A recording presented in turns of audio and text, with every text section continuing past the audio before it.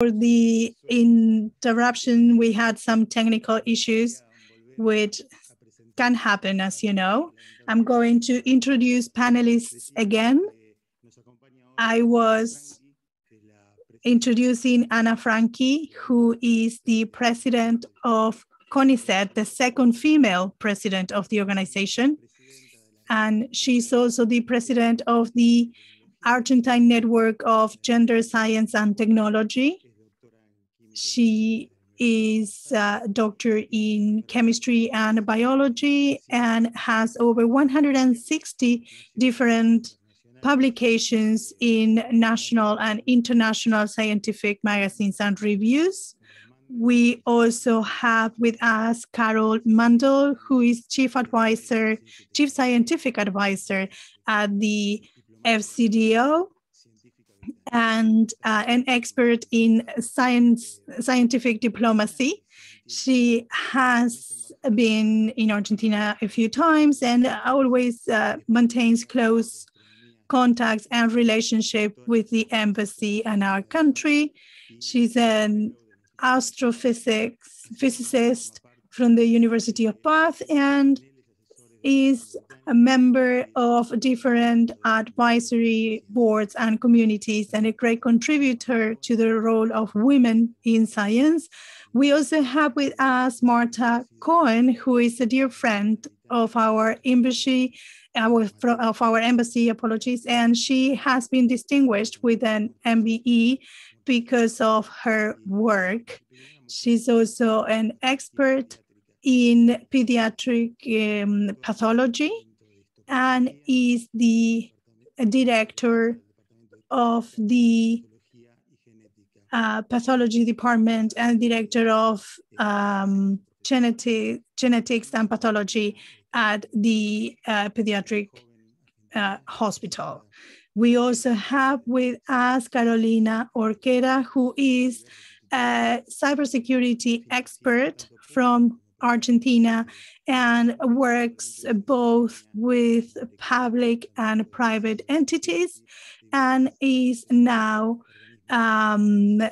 senior leader at Inmarsat, which is the Argentine body that deals with cybersecurity. So I don't want to bore you and keep you for longer. Just simply to add that as a male individual, I wish that we should never have to celebrate a Women's Day ever again, simply because I wish that there were no reason for us to do this. In our case, in Argentina, as well as I know it is in the UK, gender politics is a priority in each of our countries' agendas. We know that this is important for both our countries as well as the international agenda as well. So it's not only what we do abroad and in the international arena, but also what we do within our own borders. We are very proud to have created the Ministry for Women, Gender and Diversity in our country and a special cabinet for the transversalization of gender politics in our country. I think that sometimes we are privileged to be witnesses of change when we get to witness and live through different changes in our societies and the structures under which we live. But as any revolution, there's always an avant-garde, but there's always a need for mass support and consensus. And I think that that is what's going on in the world these days, that women are stepping forward and they are improving their status everywhere. And this is not just to the benefit of women, but to the benefit of all humankind.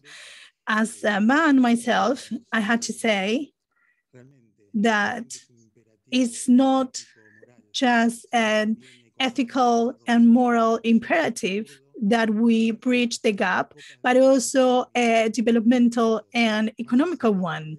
Because I think that human resources, human beings are the most precious resource that humankind has, and we had to make the most of them, both men and women alike. And it's just not a matter of quantity, but also it is a matter of quality. I mean, how women are perceived, how women's contribution to all the different facets of human experiences is equally important, and they have to be renewed and reassessed and revalued as well, because it is women with their contribution that keep pushing history and humankind forward. So that's all I want to say. I'm going to now give the floor to Alessandra, who's going to moderate our debate. So thank you very much and welcome everyone. I hope you all enjoy our session. Well, thank you, Mr. Ambassador, and let's dive straight in because I know that we lost a few minutes with our technical difficulties. I just want to remind the audience that you are surely seeing a world icon on your Zoom menu, and that is where you can select the language you wish to listen to today. So we are going to now kick off our panel. We will listen to Dr. Anna Franchi first, then we will listen to Professor Mundell. Afterwards, Ms. Orqueda, and finally, Dr. Cohen will share some final remarks. And after that, we'll have a Q&A, a very short Q&A. We kindly ask that you do not write your questions in the chat section in our Zoom screen, but in the Q&A box. And happy Women's Day to all of you.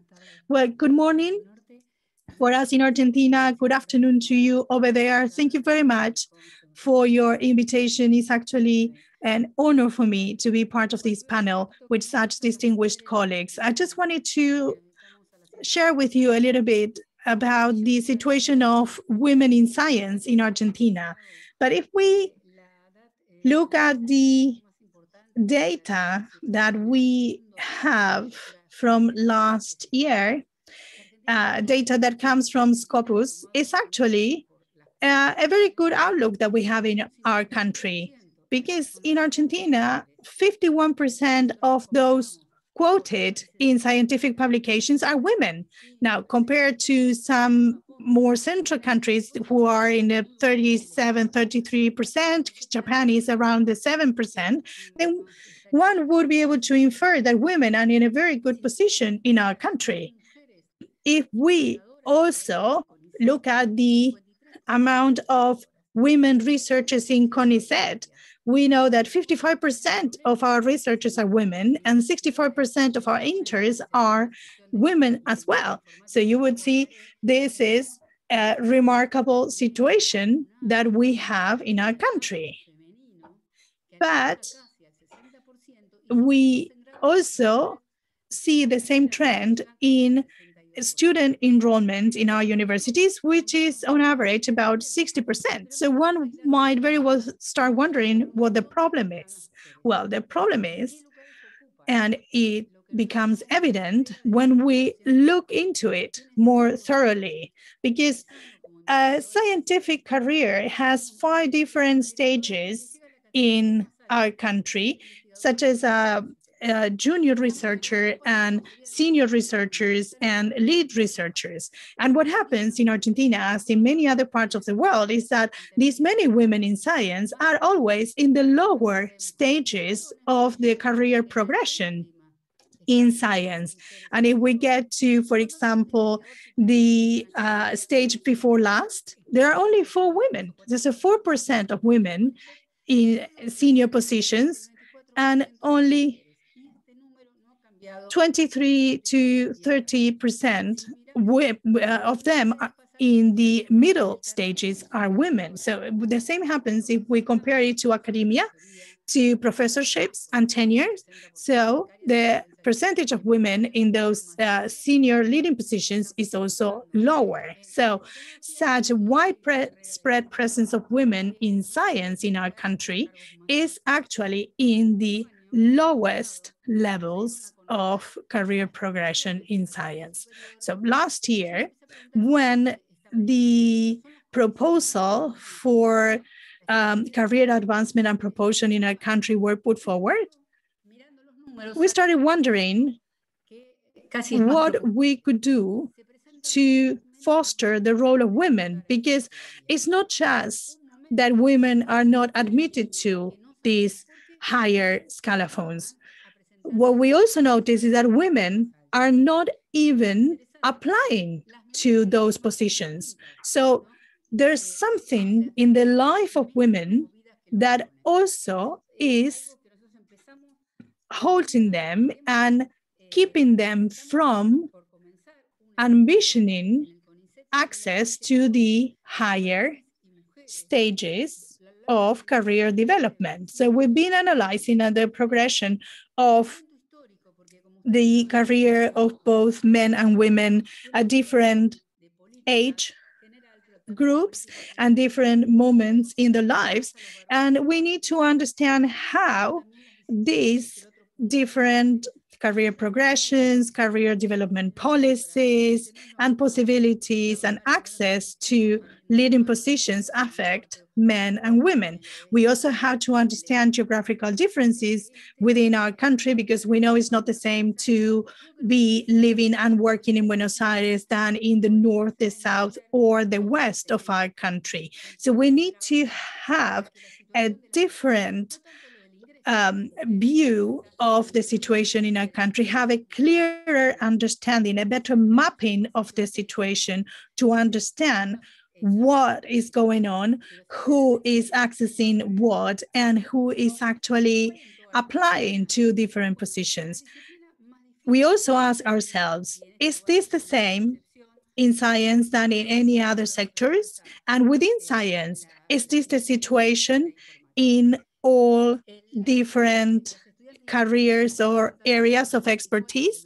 Well, we also notice that this trend is very much present in engineering and technology related fields. We see that there are only 19% of students of engineering who are women, and that there's a one female engineer every 10,000 inhabitants, where there's one engineer for every 3,000 inhabitants that graduates from university. And we see that in science, women also opt for those options that had to do more with life science or the environment, anything that is more nurturing, whereas they tend to avoid the more technical materials related courses. And only 15% of all those workers in the IT sector, for example, are women in our country, which also highlights the trends that I've been mentioning. And it also highlights how strict and how difficult competing in these areas is for women. Many of these university courses related to computing sciences that started in the 1960s and 70s in our countries, where I'm talking back to when computers were made of punched cards. And back then, there were a lot more women working in computing sciences. And now, computing sciences have progressed, but women have not progressed with it, because there are a lot less women in computing sciences now than before.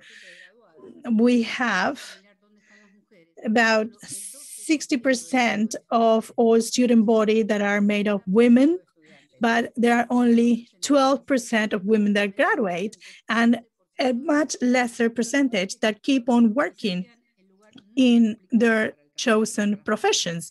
So senior positions are more difficult to get to by women. We have only 5% of all research organizations and bodies within our CONICET that are led by women. We have very few that are working in sciences, a few selected few that are working with women, and others that are representing different provinces and regions. And the advisory board now has only 2 women among its members. And the highest number that we had ever had in our history of the advisory board was 3 women at the same time. So there are very few women in leading position and also decision-making roles in these key organizations, which not only means that there is no voice of women being represented in these bodies, but also that there are very few leading role models for future generations. Las becarias tuvieron licencia por maternidad.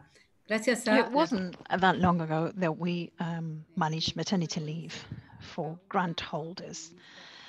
And thanks to Dr. Adora Barranco, a famous feminist, who actually achieved maternity leave and the extension of the grant of the bursary through government permit. This was very fair, but certain researchers didn't welcome the idea.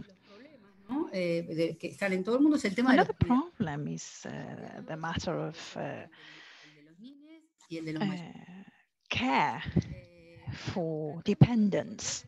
So we're actually now trying to resolve access to certain services which are not very well distributed in the country. But this year we started to organize in a crèche in Porto Mari, which would take into account all the institutions within the area. And our advisory board has actually added female male grant holders who have dependents who are children under 3, and we give them a bursary as well, an allowance for nurseries for childcare. So this situation begins us to build to resolve the matter of childcare. Generally speaking, we don't usually hear about harassment and gender violence in our subject matter.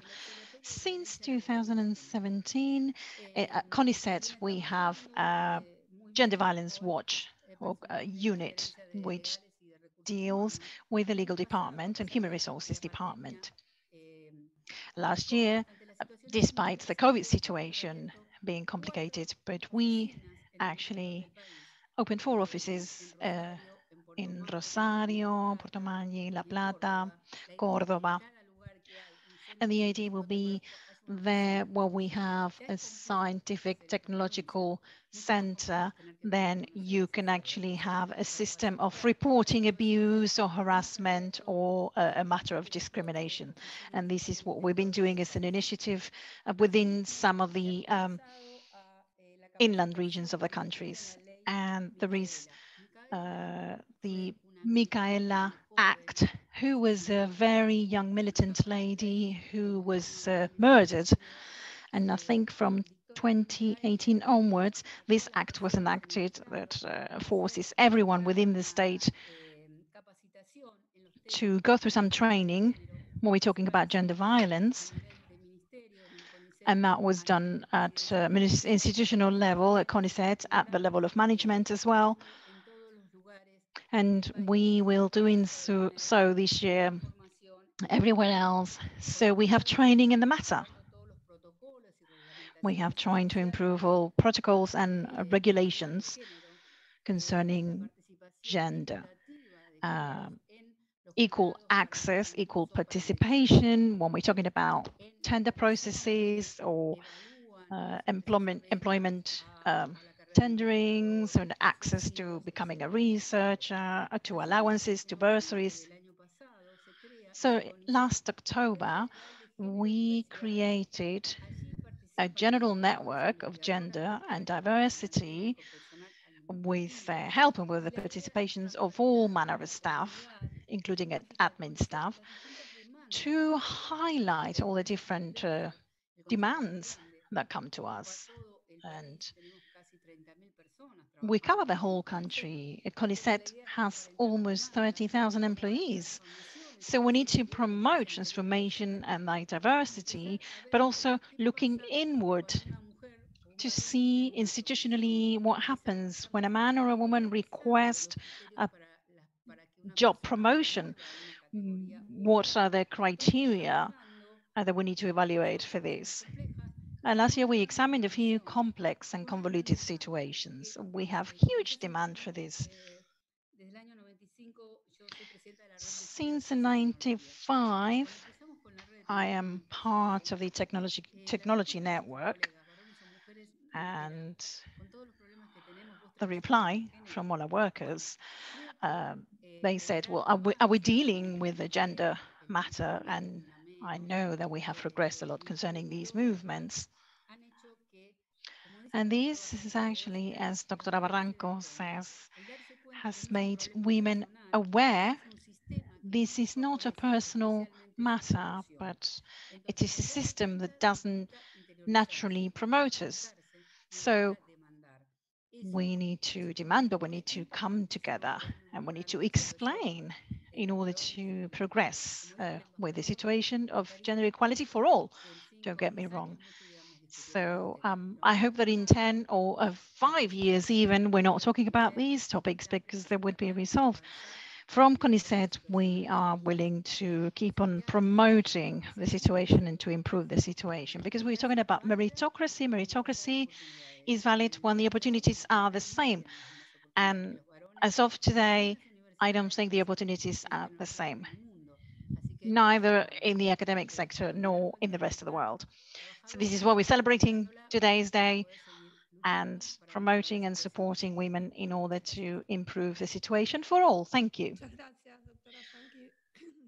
Many thanks, Dr. Franchi. That was a very, very interesting intervention. I now give the floor to Dr. Mundell, Professor Mundell, I beg your pardon. Please go ahead. Thank you. It's a great pleasure to join you this afternoon, and particularly to connect with such eminent women colleagues. And also thank you, Mr. Ambassador, for your very progressive words. And thank you to our male allies who help us to change the world. And I think today is particularly important to help us to see the brilliant women that we have in our communities and in our departments and in our sectors. Our women are doing incredible science internationally. We're connecting together, we're collaborating, we're driving forward solutions for the global pandemic. We've driven, the discovery of vaccines, which are opening up the world. And so I think the impact and contribution of eminent women around our science systems internationally can't be overstated. But we often don't see our women. And I think that's what today for me is about the visibility, the recognition, and the thanks that we give to our women who do this against many of the disadvantages that Dr. Franchi has actually outlined very eloquently to us today. I think what struck me about the comments that you made in your presentation there, particularly the importance of data and bringing the evidence to the fore. And actually the numbers that you quote are not dissimilar to the UK.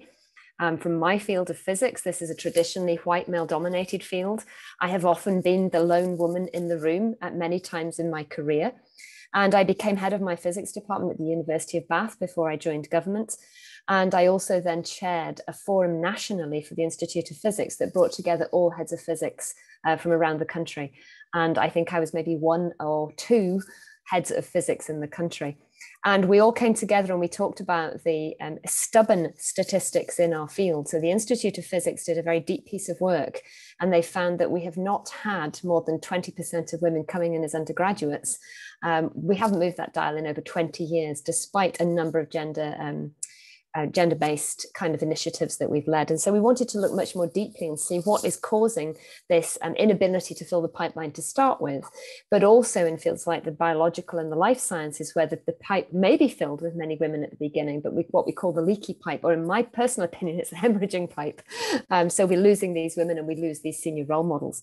So I think, first of all, to say the reason that this panel today is so exciting for me is, as a lone senior woman, it's incredibly important for me to connect across other fields. If you are the only woman in your field at your senior level, to reach out across different disciplines and make those networks connect is also really important, because we tackle many of the same biases, the same structural inequalities, and the same power structures that have been there probably for thousands of years. And so really to connect across our fields is important, because as senior women, we need that support so that we can then help change the systems that we have come through despite the inequalities and the barriers that we faced. The Royal Society of Chemistry in the UK have published two really important publications.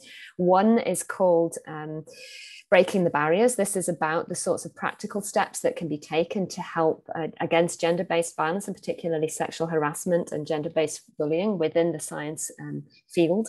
And it's a really, really valuable report. I can share some links afterwards if you'd like to share that with viewers, and also some really online tools to help people to think in their own way about what unconscious bias is and how that impacts all of the decisions that we make, and how that diminishes our ability for our systems to be the best they possibly can. The second report that they published is called Gender Bias in Publishing. And this really goes to the heart of what Anna was saying about how we measure excellence, how we reward and recognize excellence. And that was a really important report that actually showed across all of the Royal Society of Chemistry publications, and they publish many internationally, that gender bias is real. And again, very influential, because the evidence is there. One can take the evidence, one can lay it on the table of a policymaker or a university rector or a fellow colleague who may not actually believe that gender bias is real. And what's been very clear to me is that inequality is pervasive and persistent in science. So let's just say what it is, and then let's start to put solutions in place to tackle this. I think we've moved far beyond having the discussion as to whether gender bias actually exists. And of course, there are many ways that that manifests. I mean, it's great to hear Anna describing some of the initiatives for mothers coming back to the workplace. We've had some of those in the UK, helping women particularly return to the workforce, to have mentors, to be able to move back into research, because we know that when we step off the treadmill of research, we very quickly appear to lose our edge.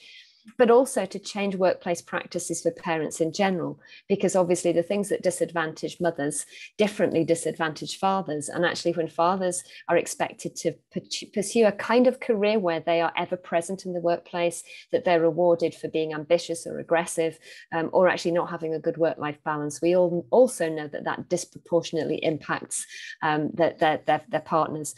And so actually fixing the whole system is really important.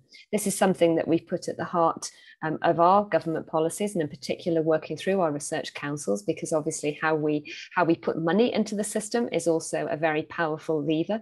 And understanding those biases that stop women coming forward to apply for funding, or actually even being biased against women whose applications are on the table. You can see a number of research studies that show that when you actually have a female name as a PI, that actually there's already unconscious bias within the room against that proposal.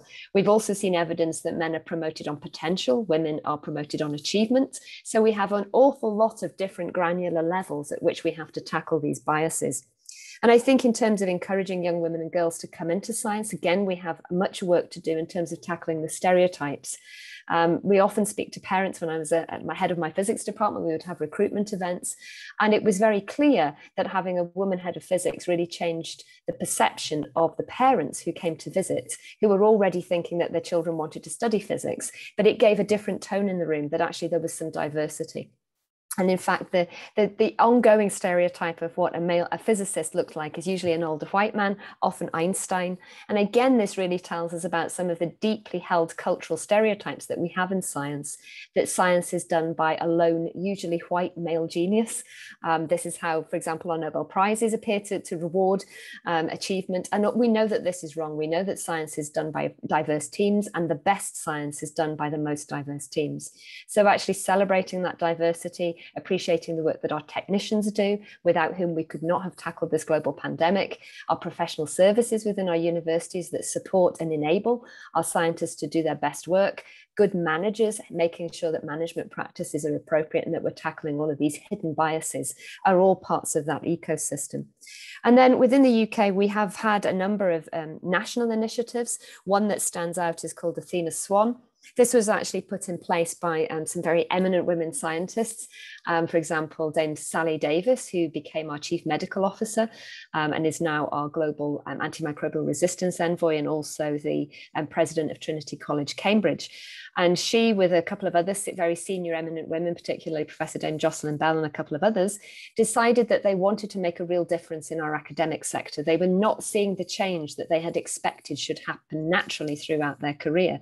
And what they did was they connected the funding to real diversity change within universities. And they made sure that data were put at the heart of this. And I've sat on a number of University Athena Swan committees, and it's really important that actually you do look at your organizations and say, do we have the systems in place to be able to gather the human resources data, to understand how our women progress or fail to progress through our systems? And when you get the data and you put the data on the paper and you sit down and you analyze the data in the way that all good scientists should be able to do, suddenly you start to see where the barriers are in your systems. And in fact, organizations are rewarded if they are able to gather these data and write an honest description of the status of their organization. They're then able to get onto the Athena Swan award ladder. A bronze award will be awarded if an organization is very honest about the position that it finds itself in, and it has a very clear action plan as to how to address those inequalities that the data show. And then there are higher level awards, silver, gold, and there's now a new award that's being discussed above that, to actually reward organizations that really make a fundamentally big change to the way their systems are set up, and to remove some of those traditional structural barriers that women are having to navigate or push against. And then, of course, one has to maintain one's standards. So you can't just do this as a one-off, win a medal, and then go back to biased structures and systems. You have to show that you maintain that. And in some cases, that's been connected to the award of funding. Without a minimum award, you're not allowed to apply for the funding. And so that was a really strong piece to drive the sector to really look at itself, not to assume that everything was fine, and to always have the women be the voices having to lift up and say, actually, there's a problem here. And this is also important, that everybody owns the problem and also owns the solution, because what many of us on this panel will also have experienced, when you are the lone woman in the room, you also end up doing a disproportionate amount of the professional care work.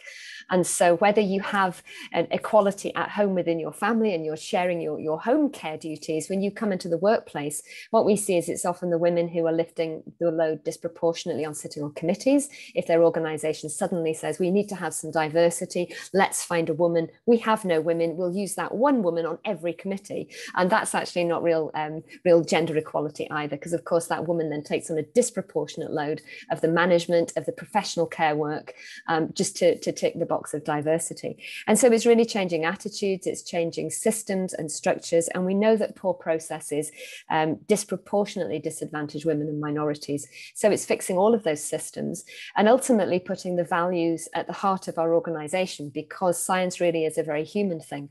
And I think, just to finish, what I would also really like to say, I've always worked internationally, and that's one of the really wonderful things about science. So I wouldn't like to end this talk and say it's all terrible and it's all awful, and actually this is not the field to come into. And particularly during this pandemic, the one thing that I found incredibly inspiring is the power of science to change the world, the power of science to lift us and move us on, the magnitude of the global challenges we face. Global climate change, global health, these are not small problems, and they cannot be tackled by one nation. They cannot be tackled by a monoculture, and men alone can't tackle it, and a particular kind of man can't tackle it.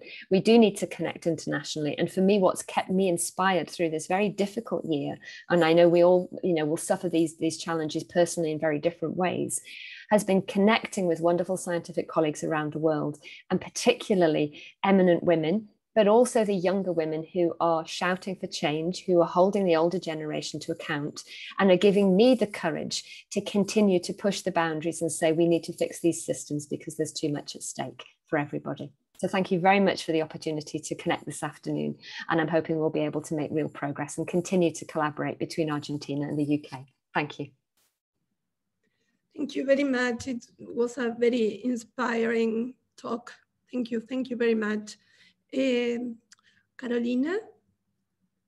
Hello, everybody. Can you hear me all right?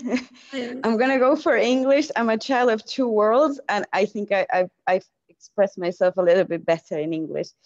So, I mean, a lot to take in, a lot to digest. Extremely honored to be here, and again, I'm fond of numbers, as Professor Mundell presented, and also as Dr. Franchi presented. The imbalance is overwhelming, and you know, we can see the echoes in other disciplines such as cybersecurity. Like many women, I tend to be the only woman in the room. I've been in video conference across the globe with nations of 3-4 nations, and I'm 1 or 2 women out of 50 people attending. I don't think it's necessary for me to make a case for diversity. We all know that diversity in all its aspects, whether it be gender, race, it's for benefit to all of us because it represents the global population. Here are some numbers as well. So according to the International Information System Security Certification Consortium, again, in cybersecurity, of all the cybersecurity professionals, only 20% are women. And this is a great improvement. This is like 2019 statistics. In 2013, that was only 11%. So we're moving in the right direction. I'm particularly fond of representation. I do think like there is no one solution fits all. Unfortunately, in this fight, there is not a silver bullet. It's sort of an interdisciplinary approach. And again, we're dismantling a system historically, so we need support, like Ambassador Figueroa said, you know, our male allies are our biggest supporters, and I've been lucky enough in my career to have male allies that have supported me in my career. Needless to say, I think, you know, like cybersecurity, so for cybersecurity to be effective is interdisciplinary approach. So you not only look, people often think of cybersecurity as we implement technical tools to protect us from hackers, such as like firewalls and things like that. And it's much more complex than that. You know, it's looking at people, processes, policies, and you know, in the people field, it's about education. So I think educating is important, and a lot of what we are trying to do, certainly as I've been part of Inmarsat, is again having those difficult conversations. I'm also very honored to be part of the women network at Inmarsat, but also of the Eden network, which is the network about racial diversity. So again, to challenge unconscious bias, we start having those difficult conversations. And I think that's one of the key things about educating people.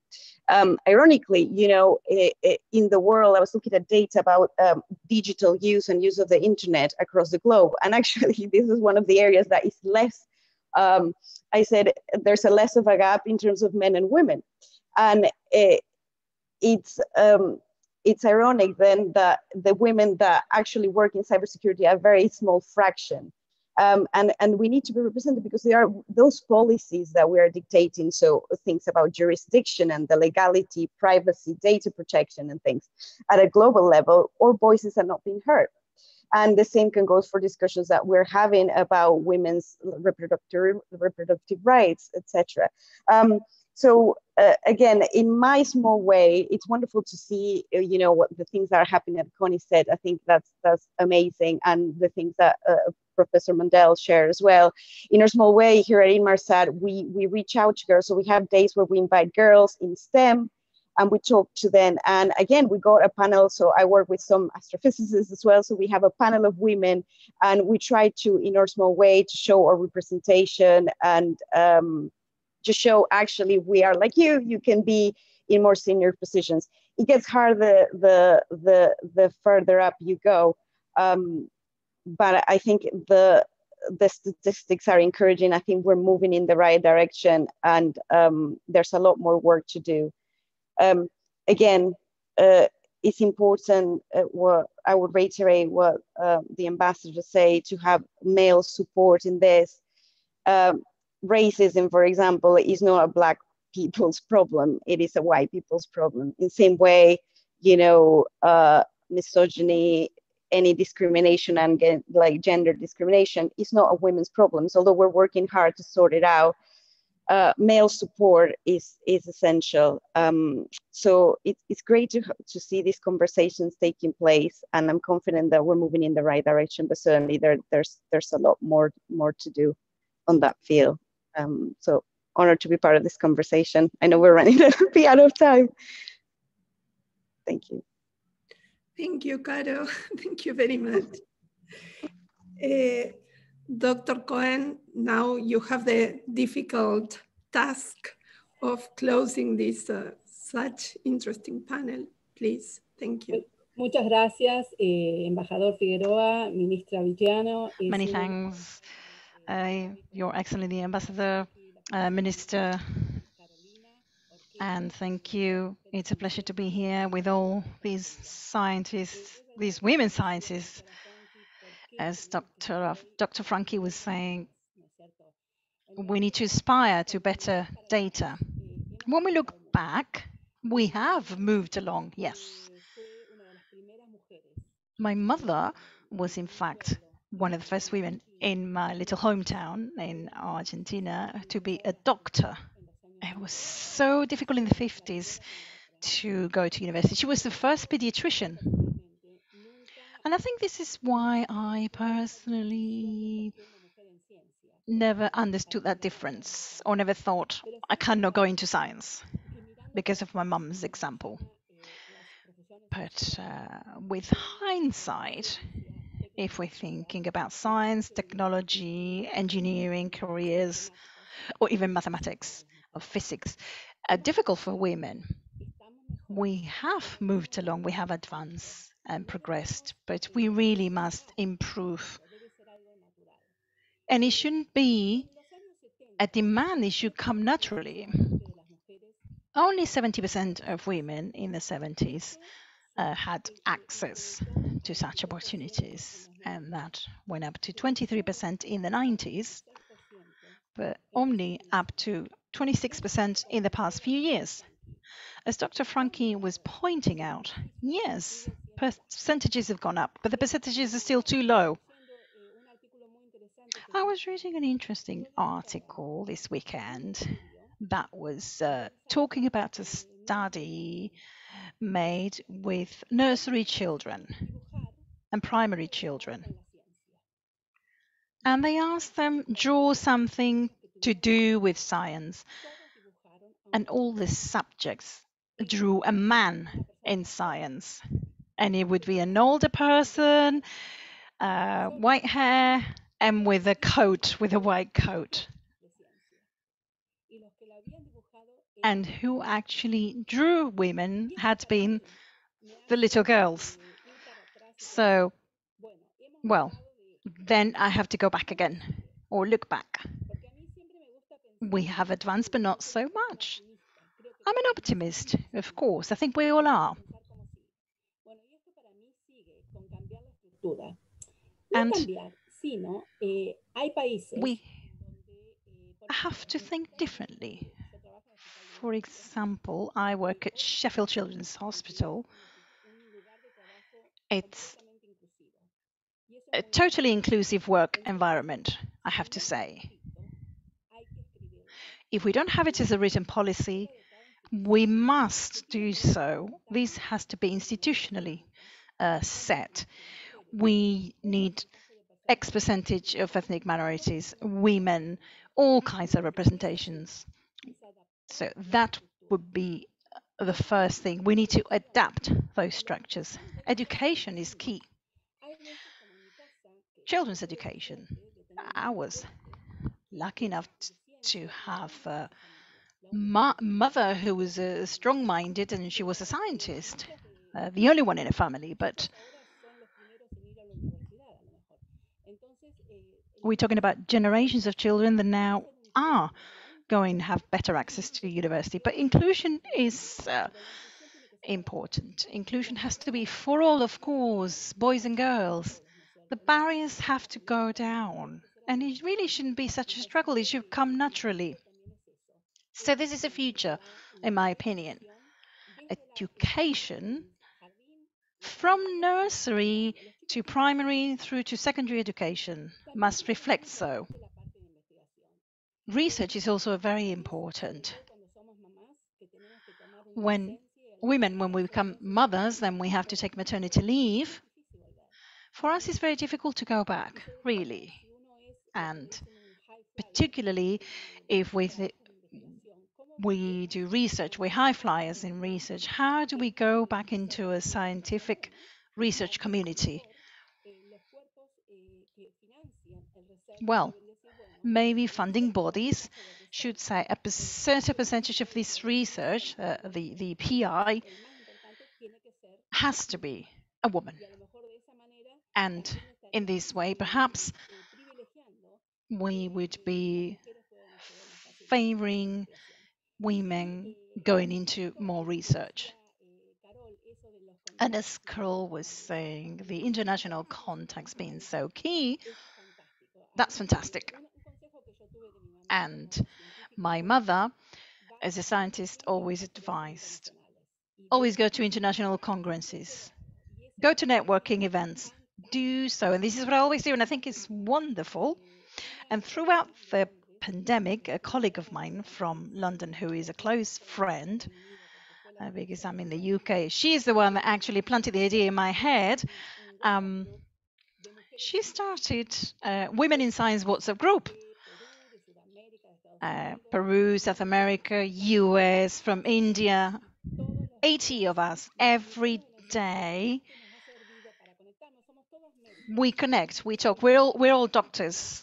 We deal in pathology. We're all, and that has been key.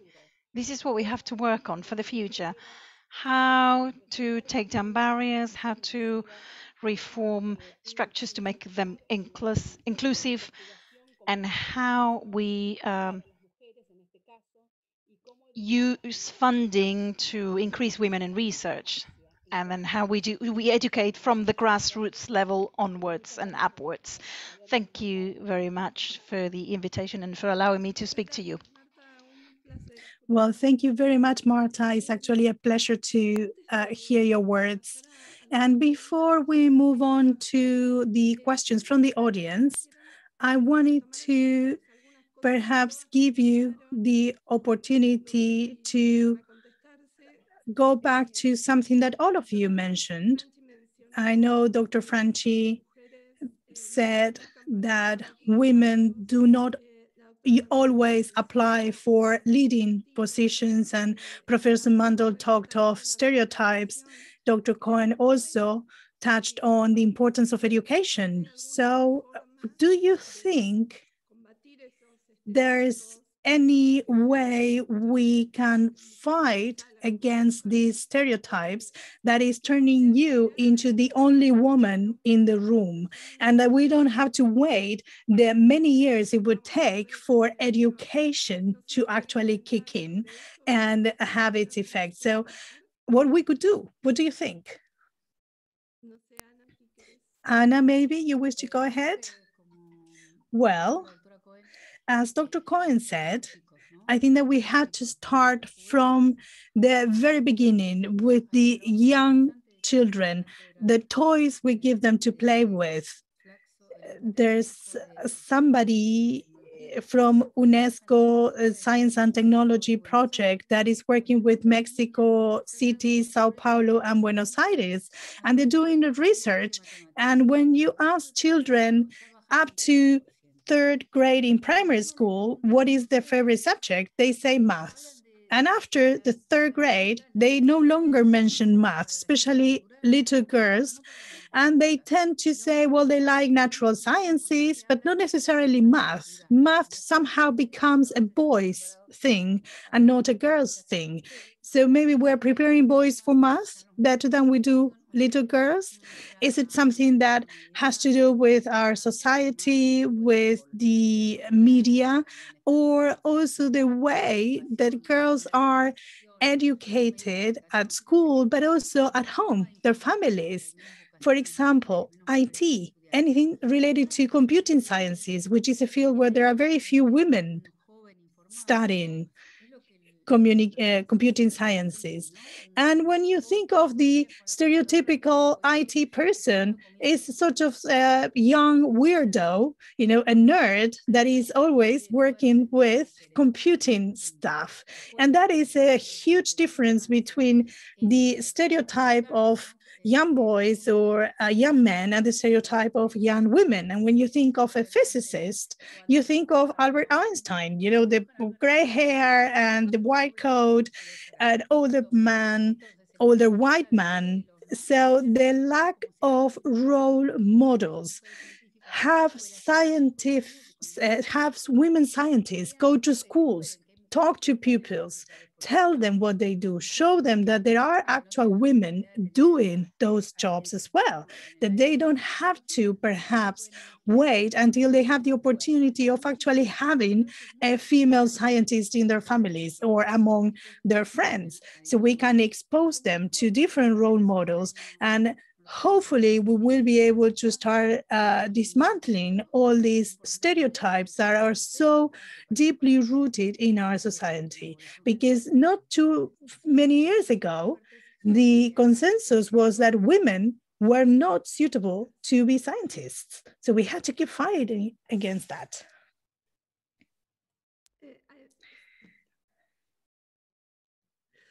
Carole, I don't know if you want to comment on. Could I? Yes. I mean, I think it's really important. There was one study I read in the UK, and it said that children as young as 6, both boys and girls, both equally agreed with the stereotype that boys were naturally clever and girls had to work hard. If you then combine that with, certainly in our country, the language around science being hard, and particularly physics and maths being hard, what that subconsciously communicates back to children, their teachers and their parents is that life's going to be tough for girls if they pick the physical sciences and maths. All of that is completely wrong, but it's very deeply ingrained. And I think Anna makes a brilliant comment about toys. There was a really interesting analysis that I saw, an analysis from the 60s and 70s all the way up to the present day, about how toys have changed. So through in the 70s, they were apparently much more gender equal. My mum, unlike Marta's wonderful mother, my mum was unfortunate that she could not stay in the workplace. She was required to resign when she was expecting me as her first child. My father was a biomedical scientist, and both my mother and my father encouraged me. Neither of them went to university, so I was the first child in my family to go to university. But within one generation, I am now a professor and chief scientist within the UK government. So it shows what's possible, and at no point did I ever know that physics and maths were difficult. And that was because I had the family support, but I was in a mixed school. And when I was 16 and I went into my exams for 16 to 18, I was one of 3 girls in a class of 40. And all of a sudden I realized I was different. And that was when the message was coming back to me that this isn't for you. This is not a field that you're allowed or able to enter. And it was because of some brilliant women physics teachers at that point. And I looked and thought, well, they have, so why can't I? And so it's all the way along the pipeline. The role models are important, but also the education of everybody who means well. So the teacher who maybe tries to help the girls more in maths because they know they should have more girls going into maths, and they give those girls that help. What those girls internalize is that they needed the help. And so there's ways to give support, there's ways to give help. But for me, what I find really exciting is how you can inspire and say, these are the big questions. So physics is, you know, as you say, is stereotypically white male in the lab.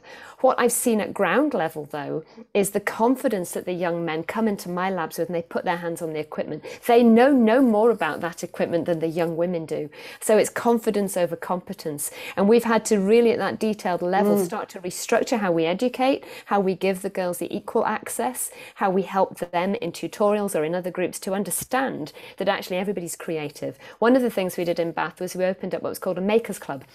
we realize that the pressures are particularly on students when they're being assessed and they think they're going to be marked on their performance. So we opened up a lunch club and we said, you know, men, women, turn up, there's lots of bits of kit, you can start to play and be creative. And I think that then feeds into a lot of the stuff that Carolina has said about the cybersecurity side. It does have a very macho image. It is this stereotype of a technical nerd. It's not, it's about people, it's about processes, and you get to do the maths and physics and computing for free. If you do astrophysics, I'm thinking about black holes, I'm thinking about galaxies, I'm thinking about, you know, alien life on other planets, and you do the maths, the physics, the engineering because it's a tool to get to something bigger. And that for me is we need to be talking about science. We've all spent this afternoon talking about being women in science. I would love to know what you will work on and have a conversation about your ideas. That's what I would like the follow-up session to this be, for this to be, so that we can network across that and just, you know, move the dial. Alice, I just wanted to add a little something, if I may. I love what you say, Carol, you know, about, you know, and what Anna said about modelos and representation. That's so important. And Alice, going back to what you said about, like, what if we don't want to wait another generation for it to grow? And, you know, in my experience, I've been very blessed to have women that support women. And I pride myself in being a woman that support women. There's been tons of research studies, quizzes and stuff that show that. Actually, there's a funny one that I love to quote, which is there was a job advertised in a newspaper, and it was exactly the same role. It was exactly the same role, but one offered, let's call it 20K, and the other offered 60K. And it was exactly the same role. And more women applied for the 20K, and men overwhelmingly applied for the 80K, because it has about how they see their own worthiness. And that fascinated me, because it is our own bias that we need to challenge as well, and we need to educate. And I think part of that is having great male allies like Javier, our ambassador, but also as well, like us as women, to uplift each other and to say, yeah, no, go apply for that role. You know, I mean, I'm in the process as well with my friends, like support each other and say, no, you can do this job. And that, and I think that perhaps if we continue with those kind of behaviors, we don't have to wait another generation to get the children to grow up without the bias that we grew up with. And like Carole as well, I'm the first person to go to university in my family to actually graduate. My mom is from a poor background, actually. She didn't even finish primary school. My dad was a lorry driver. In terms of representation, I'm from a tiny town that only Argentines might be familiar with, called Arrecife, which is 176 kilometers from Buenos Aires, which is a lot of, for Carole, who might not be familiar, there's a lot of cows and fields, and that's it. So I was one of the first women to go to a polytechnic school. And in the polytechnic school, it's only been open to women for 3 years prior to when I went. And I'm 38. So this is not like old generations, but I remember we had a classroom of like 35 people, and there were like 3 women. So, you know, and again, and I love math, and I love electromechanics, and I love all things like wonderful. I also love quantum physics. So I love to like talk to Carole later, like, as a hobby. So, you know, for me, I went the long way. I studied law actually for 2 years, because I didn't think that sciences was just not an option. I had no representation whatsoever to see women scientists. You know, all women that I knew in my hometown were teachers, or, you know, they weren't anything but sciences. So I thought, okay, well, I could be a lawyer because I've seen other women lawyers, or I could be perhaps, you know, an architect. There weren't even that many women doctors. So actually, my way into STEM was a lot longer and not a straight line, but it was because I rediscovered my passion for sciences later in life. And I demystified that thing about, well, I can do this. I can represent, you know, it sounds silly now, many years later, but at the time when I was deciding a career in uni, it wasn't that obvious to me. So thank you. That's my 2 cents. And could I just say, Carolina, I think it's really inspiring to hear you saying what a diverse route you've had into STEM. I think we also have to break this stereotype that you have to go from school to university and into your field and stick within your subject matter. You know, that wonderful diverse path is what makes STEM even more powerful. And you have, you know, skills and talents that you brought from your legal training that is vital in STEM, that someone who's just gone down a physics route isn't going to have. yo quería agregar que qué importante que es, y todos lo hemos mencionado, el hecho de que yes, we all mention it and we all brought it up. And the common denominator here is that we all got help from other women. We have people, so women that help Caroline, as she was saying, women who help, and women who help Carole. So we all had this strong female influence that has been key to all of us. And what we have a program in Sheffield that also involves Nigeria, South Africa, and Bangladesh is that we are constantly talking to each other and supporting each other. So these sort of networks are key to us because as women, we are born to get to where we want to, not to where we're told we have to go. And the only way that we can get to that destination is with the support of our peers and our fellow women in the same journey. So a personal anecdote that showed me that we had to speak our minds and left me to understand that when we support each other, our voice is actually louder. So in 2014, the president of the Pediatric Pathology Society, the international society, so like the top of the world person, told me that I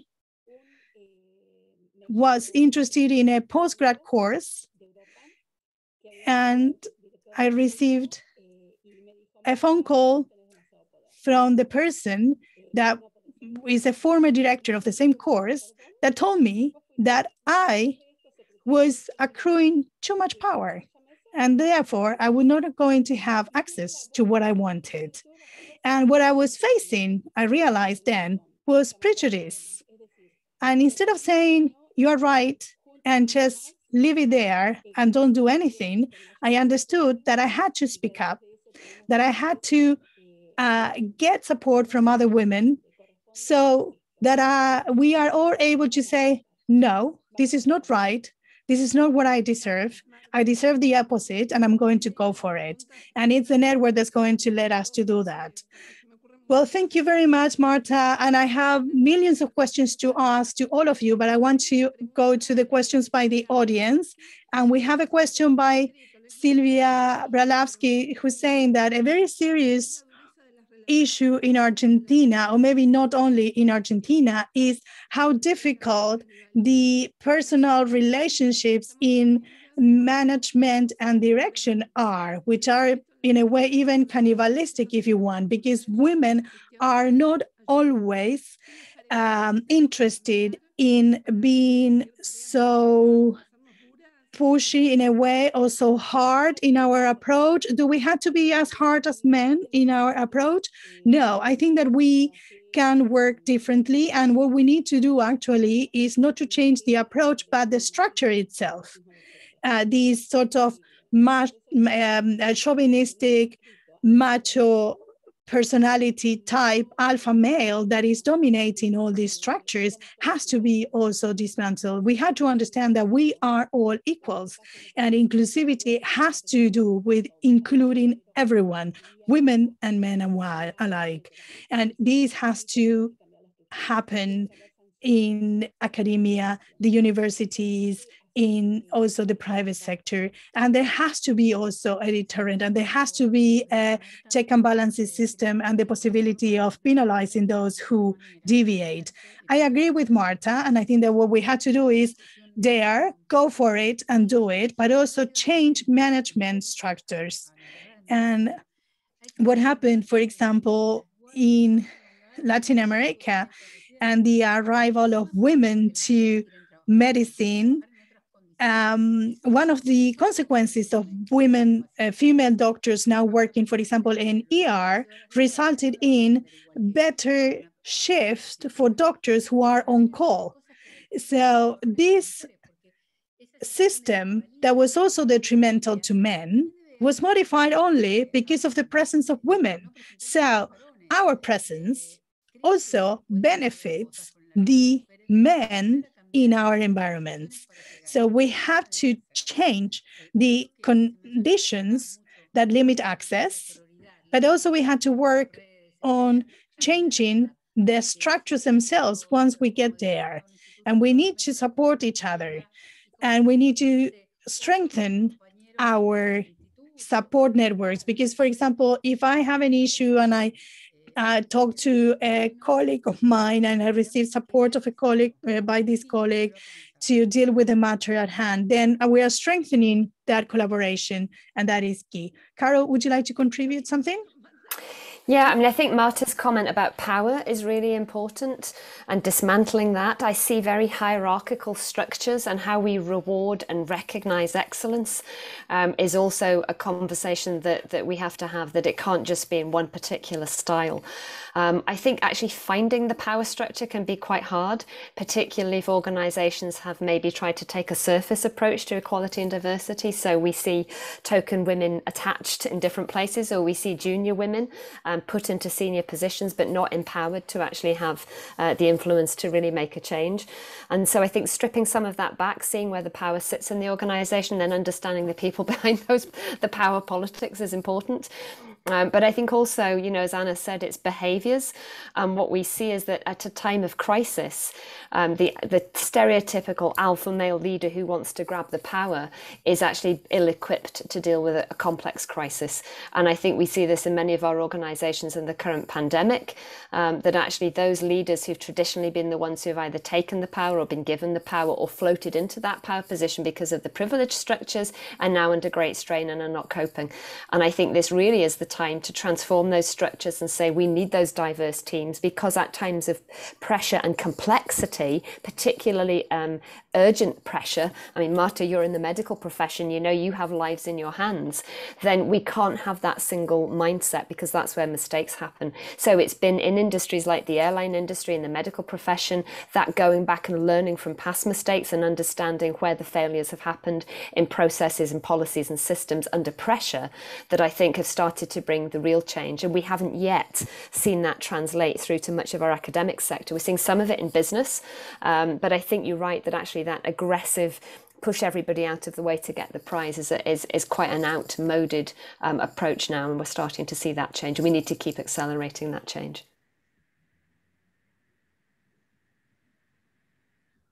Muchas gracias.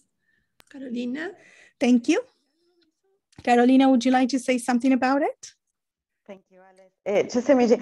Well, I think that dismantling the power structures and understanding them is essential. I love what Marta said, Dr. Cohen said about, and I think it's been repeated like throughout, but about data and setting targets. We said it, I think data is essential. So at Inmarsat, we're doing it with the diversity network. If you cannot measure the problem, you cannot address it properly. If you do understand where the disparity is, then you can set a plan, we can put a plan in place to address it. And I think data is important. And we do have, we're gathering more data, and it's now how we use that data. But I think, as Dr. Cohen said, setting targets is important, because it's not going to happen on its own.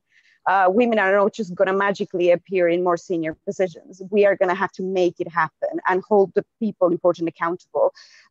Also, on the other side of the coin, we work in organizations. Those organizations serve society. Society has a different mix. No matter where you work, you serve society. And that society is diverse. So the organization has to represent the society you serve.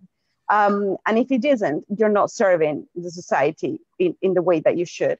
And that, as I said, is not going to happen by accident. So data is super important. Setting targets, ambitious targets. Why not?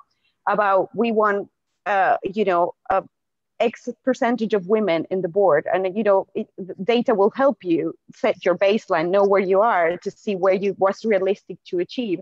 But we are in conversations about getting the right CVs into organizations very pragmatically, to say, well, why are not, we choosing, I hate when people say, I'm very passionate about this, but when people say, oh, well, we're not getting the right candidates. No, because you're not going to find them. If you go to recruitment agents and say, well, if you don't, I want, I want to recruit more women, to don't send me 20 male CVs, send me 20 women CVs, and then we talk about it. It's like, we are the customers, we're paying money to recruiters to recruit certain people. So let's use that leverage, let's use those relationships to change, to tip the balance in our favor, to actually, pragmatically change the structures and the systems, in a way that they actually represent the people that we serve.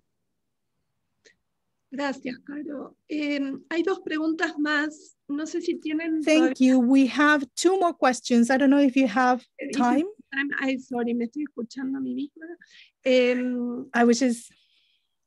Una de las preguntas. One of the questions. Si hay un número, si hay estadísticas. Ask whether there are any que entran statistics a las puras y salen a las ciencias of la trayectoria universitaria. University students that start their studies in hard sciences, but then graduate as specialists in softer sciences. So how many people enroll? No, but we want to know if there's any statistic information that reflects a change in majors, so people moving from hard sciences to softer sciences. Is that the case in the UK? Do you have information about this kind of trend? So I don't have the numbers to hand, but I know we have quite a diverse set of courses across our academic sectors, and broader interdisciplinary subjects like natural sciences do disproportionately attract women, similar to the life sciences, and so there is a pipeline effect there. We tend to worry more in the physical sciences engineering about the intake and also the dropout rate. So we tend to see students just dropping their courses if they don't find it a welcoming environment for them. And that's of real concern to universities, because obviously we've already recruited them into those courses, which means they're good enough, they have the talent, they have the interest, and they have the qualifications to be there. And it's clear that we've not been able to support them in their studies for whatever reason to make sure that they go through.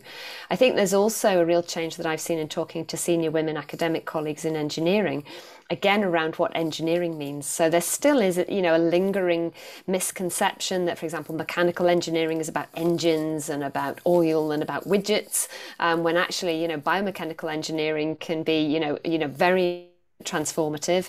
It can be about the cyclical economy, it can be about climate change, and it's about enabling our students to come through that system and think in new ways. So we need lecturers, we need professors also to be very diverse, not just in terms of gender and lived experience, but also the way they look at those subjects and they frame them and they move them out, certainly in the UK, from that post-industrial revolution kind of, stereotype of what engineering is and what physical sciences are. And I think, certainly the colleagues that I know who are working in that space have much more diverse student cohorts. Their students learn much more, and they go out and do very, very diverse jobs and are very fulfilled in what they do. I have a colleague who has two students, ex-students, who may go on to become astronauts, which is hugely exciting.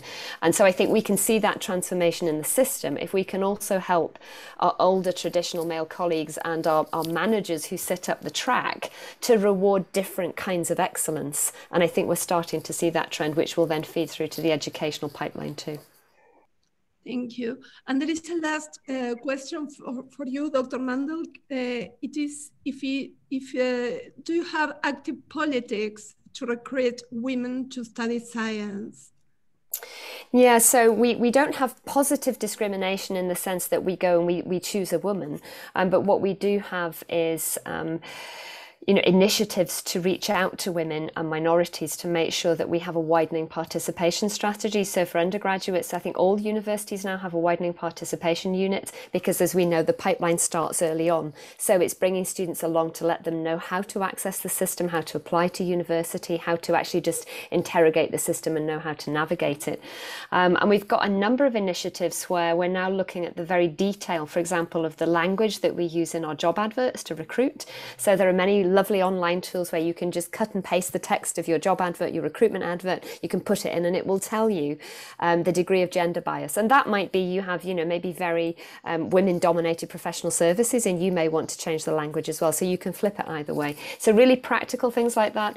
Internationally, within my field, we have the American Astronomical Society has a women's network, and I've always made sure that when I've been recruiting to my group that I advertise on that network, because as we've said before, it's about that tap on the shoulder. It's about saying, I'm speaking to you, so that if you get the applications in, the women will then naturally come through that process because you've reached all of the talent. And that's how I've got 50-50 in my group, not because I've gone and positively discriminated towards women, but because I've opened that pipeline and made everybody know I'm talking to you. If you apply, you will now then be assessed, and the best people will come through.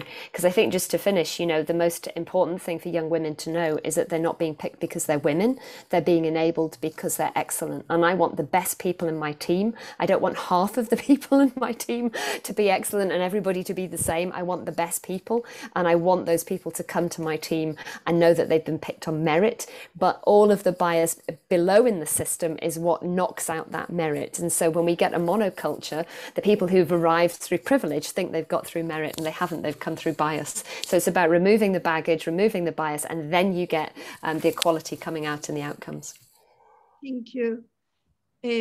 Doctor Franchi, no sé si quiere agregar algo respecto a... Doctor, I don't know if you want to add anything to Professor Mundell's comments about active recruitment policies and other initiatives.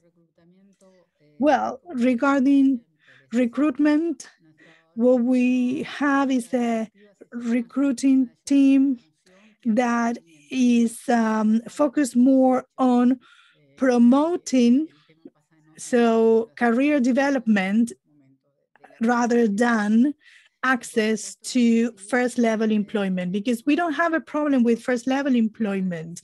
What we do have is problem in career progression. So we want to work with universities such as engineering schools, where we have a project that aims at growing the number of female students in engineering courses. We do have programs and budgets and so on, and we are giving talks and organizing other seminars, but no more than that. Well, thank you very much. I don't think that we can keep going any further. So thank you very much. And thank you for your time and for your incredibly interesting remarks. I'm sure that there's a lot more to say, but I had to say that it's been very inspiring. So thank you very much on behalf of the embassy team. Mr. Ambassador, if you want to say anything. Well, it's been incredibly interesting. I just want to say thank you to all of you, Carole, Carolina, Marta, and Anna, for your contributions. And as they always tell me in my family, I'm sort of a psychotic activist in a way. So I just want to end today's session in a high note. And I would like to highlight something that Professor Mundell said, and that is the importance of being aware of our limitations and the limitations that we encounter. And I think that you are very much aware also of your power for transformation. And I think that we are witnessing a revolution that is incredible. So many things in the world are now coming down, being actually undergoing a collapse in a way. Consumption, rights, access, all of it is changing before our eyes. So it's very interesting to see. Thank you very much. And we are going to continue our conversation, and hopefully we'll be able to have a follow-up panel on all these matters. Thank you and happy Women's Day. Thank you. Ciao. Thank you, everybody. Bye. Thank you. Thanks, everyone. Have a good day. Bye-bye. Thank you so much. Real pleasure. Bye-bye.